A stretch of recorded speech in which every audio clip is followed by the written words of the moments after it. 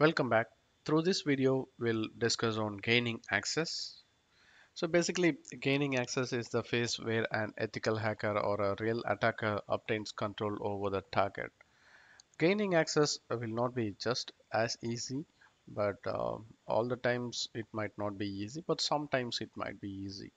So with a map of all possible vulnerabilities and entry points, so the penetration tester or a real attacker begins to test the exploits found within the network or application or the data or the servers. And the goal of the ethical hacker is to see exactly how far they can get into the environment, identify high value targets, and avoid any deductions. And if you establish a scope initially, then the penetration tester will only go as far as the determined by the guidelines you agreed upon during the initial scoping. But a real attacker, maybe he can do whatever he want. So now we'll get into the practical demonstration. So in the previous video, we just um, saw how to perform the vulnerability scanning. So through the vulnerability scanning, we found some critical vulnerabilities, so for which the exploits are available. So now with this demonstration, we will see how to exploit the vulnerability on the targets. So currently we are in the Kali mission. So in the previous video, we just saw some critical vulnerabilities in few machines. For this demonstration, I'm going to start with the Windows XP machine. So basically, Windows XP machine, since it is an older version, it will have the it has the more critical vulnerability, so easily it can be exploited. So if there is a vulnerability in a target, so using the vulnerability, exploiting the target is going to be a little bit easier. But when comparing to the Windows 10 computer, the Windows 10 computer already I have patched up to date. So it might not have any vulnerability within the operating system or the application. So for the Windows 10 operating system, we need to go with a different approach. But for the machines which has the vulnerability within the operating system itself, so for those machines, breaking or getting into the gaining access to the target is going to be much easier. And here I'm seeing a vulnerability which has the host affected by a remote code execution vulnerability in the server service due to the improper handling of RPC requests and unauthenticated or a remote attacker can exploit this. So I'm more interested with this vulnerability. So I want to exploit this vulnerability. And also under the vulnerability information, I'm seeing that so for this exploit is available, and this can be exploited using the Metasploit. So in Metasploit, there is an exploit with this code, so using which I can easily um, gain access to the target. So I'm just noting down this exploit, and now let me uh, proceed with the further gaining access. For gaining access, there are many methods out there and many tools out there. Out of that, here I'm going to use a very famous tool which is called Metaexploitable Frameworks. So Metaexploitable Frameworks is a very famous uh, tool used by the penetration testers or even real attackers. So in Kali operating system, this Metaexploitable Frameworks will be an inbuilt tool, so using which we can perform the gaining access. So let me start with the demonstration. So to start the Metaexploitable Frameworks, you can use the command msf console, then press enter. So it'll take a while to load the Metasploit console module. So this MSF module is a free module. Even it also has the professional edition also. So using the free version, you can exploit only the known vulnerabilities. And also if you have a professional edition, you can do more. than the free edition. Even with the free edition itself, you can do a lot. And now you can see we are into the MSF console. And first of all, from the vulnerability scanning, we found a, uh, uh, vulnerability, and also where we found that there is a exploit available in Metasploit. So first, let us search whether we have the exploit. So already we have copied the exploit name, and I'm searching with that. So here I can see the exploit for the vulnerability. So using this exploit, we'll try to gain access to the machine. So for which you can type use. I'm going to use this exploit. And for using this exploit, a few parameters need to be configured. So to verify that, I can see the options. So for that, type show options, and here you can see the current settings. R host has to be set, which is not set. R port is already set, and SMB pipe is also set. And we need to configure the R host. So to configuring the R host, type set R host followed by the R host IP. So the R host is the target IP. The target IP is 10.10.6, 10.10.10.6, so which is my target. And now once again we can make sure whether the optional configurations are set. Yeah, the configurations are set. So now we can exploit this.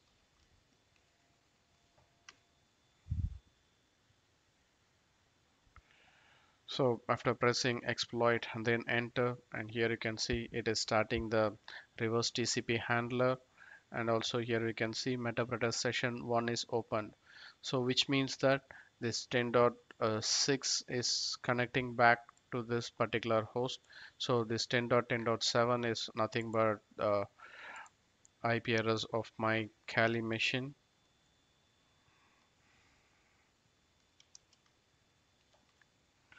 And here we can see the IP address 10.10.7 is my IP. And now we gain the access to the target. Okay, how can we verify that, and what are all the commands that I can use here? So for which you can type help.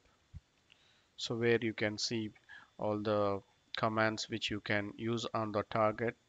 So you will get a bunch of commands, that is the core commands. So these are all the core commands. You can see the process, you can kill the process, and you can get the GUID informations, and all the regular file system commands you can use: cat cd cp dar, all the commands. And also the network commands also you can use: afconfig or ipconfig, netstat, all these things you can see. And also you can use the system commands. You can get the environment information, you can get the PID informations, you can get the SID informations. And also from here you can reboot the system, you can shut down the system. And also you have user interface commands. So you can get the desktop, you can get the current Metapreter desktop, or you can send a keyboard symbol. From here you can send the keyboard strokes to the target. And even you can also dump the key scan. So you can start the key scan. So whatever the victim is typing in his keyboard, so everything can be captured here. And also you can get the screenshot of the machine. You can set the desktop from here. And even if it is a laptop with mic or a webcam, you can record the mic, you can webcam chat, or we can snap the webcam, or you can stream the webcam. And also you can elevate the permissions, that is privilege escalations. And also you can get the password database through hash term command. So many more things can be done. So first, initially I want to just show you the screenshot command.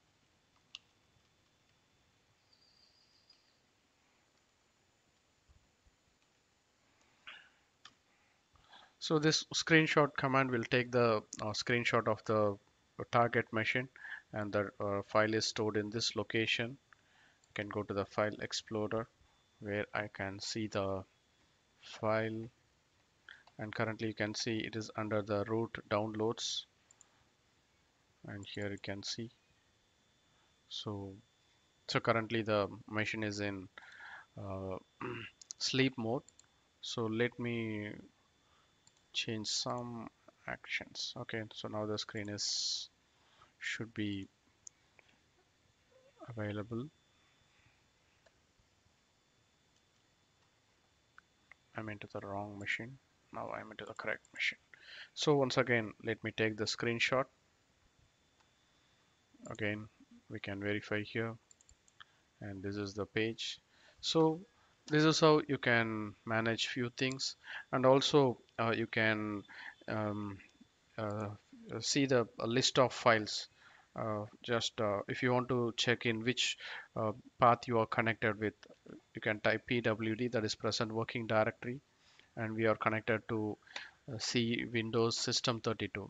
Maybe if you want to see what are all the files available in C drive, so you can type cd dot dot, again cd dot dot.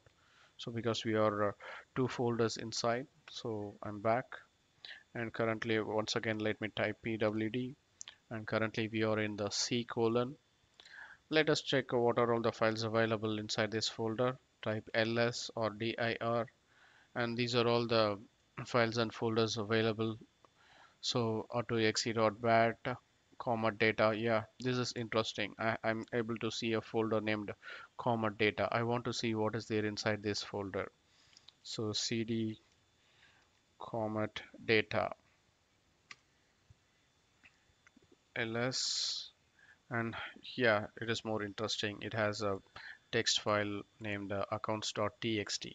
If I want to read what information's available inside that particular file, so again I can uh, type accounts.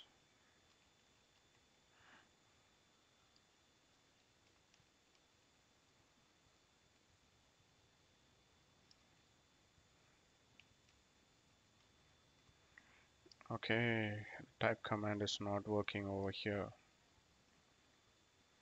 Okay, no issues. So if I want to get into the direct command prompt of the target, so we can use the option shell. So this command will straight away take you into the command prompt. So from here you can use the type command. So type accounts dot txt, and here it has the information. This file has more confidential information. So this is the text which is saved inside that particular file. And if you want to come back from to the Metapreter session, just type exit. So you'll be back to the Metapreter session. And even if you want to download the particular file to your local machine, so even you can use the option download.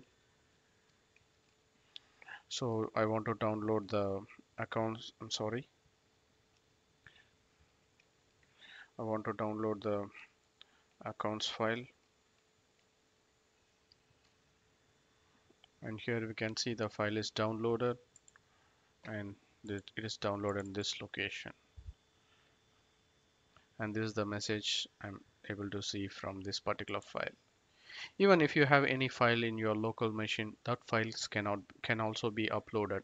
So usually the uh, real attackers, dangerous attackers, what they may do is they may have some malicious code with them, so they can upload these codes to the victim's machine. So this kind of uh, vulnerable codes or malicious codes might be running on the victim's machine, way that even the attacker, the victim might not be even aware about that. So first let me create a text file from here. Hi, you are hacked. And just saving this file somewhere. Maybe I may save this under downloads because already we are into the downloads location. Let me give the name. I'm sorry, it has to be typed here. Hacked.txt. So currently I have a file in my local machine, that is in the Kali machine. I want to upload this file to the victim's machine. So for which I can use the command upload followed by the file name, then press enter. And here you can see the file is uploaded. You can also verify, and here we can see the text file has been uploaded. Even from the XP machine also we can verify this. So here I can see the text file. So basically, if there is a existing vulnerability, so using the existing vulnerability, so we can gain access to the target a little bit easier. But if the target doesn't have vulnerability, speaking about our Windows 10 computer, it doesn't have more serious vulnerability. So gaining access to the Windows 10 is not going to be just like a cakewalk as like we did with a Windows XP machine. So I'll show you the demonstration on how to gain access to the target machines which doesn't have vulnerability within it. So basically, if your target doesn't have the vulnerability, you need to create the vulnerability. So by creating the vulnerability, so we can gain access to those kind of targets. And that's all for this demonstration. So in the next video, we'll see how to gain access to a Windows 10 computer which doesn't have the vulnerability within the OS itself.